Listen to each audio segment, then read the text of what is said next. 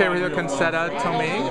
Tomei, yes. Tomei, Concetta Tomei. Sorry, Tomei. It's okay, Tomei. It's okay. Okay, Lila was such a great character. Lila was a great character. And I watched the show from start to finish, so I loved how she really developed. In the beginning, she was just kind of the hard boss in a way. A crusty, authoritative businesswoman, but then as the series grew on, they developed her character more, so there was more of a vulnerability. And Troy Evans always said that Lila was the caretaker of the beach. Yeah.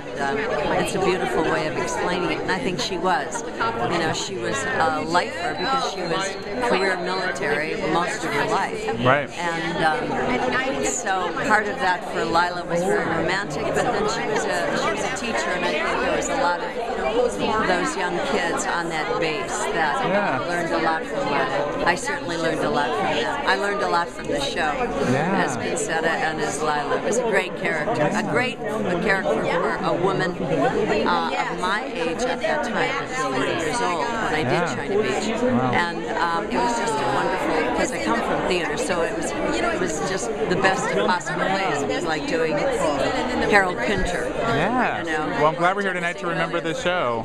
What, darling? I'm so glad we're here tonight to remember the show. Thank you. Oh no, this is a great honor to remember the show and remember those servicemen and women who went there and actually had the real experience. That's great. Well, have a good time tonight. Thanks, dear. Nice talking to you.